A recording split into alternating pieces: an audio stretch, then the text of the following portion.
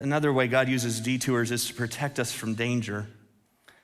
The road you're on, it seems like the best one, and then you get put on a detour, and it feels like it's taking you out of the way, but what you don't know is that maybe there's an accident ahead. What you don't know is maybe the road is flooded out in front of you.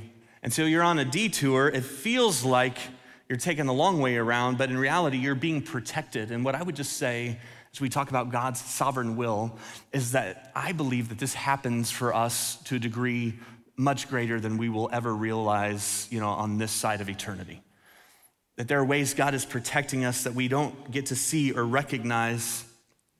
And so you feel like you're on this detour where your singleness just feels like this intolerable burden, like that wasn't the path, it wasn't the plan. You were supposed, by this time, at this point in your life, you thought you would be this far along, and you're on this detour, but you don't know what God's protected you from.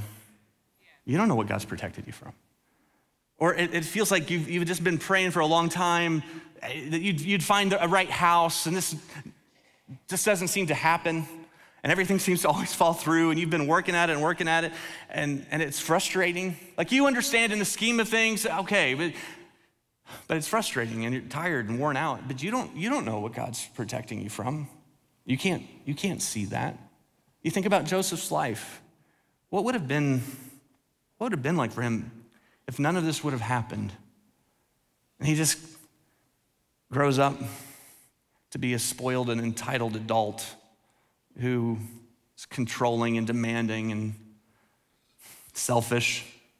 Like, God was protecting him from that, giving him a much different future, but it wasn't easy. Some of us who've been around for a while, we recognize the reality of these detours because we can see in hindsight that God protected us from things that we prayed for.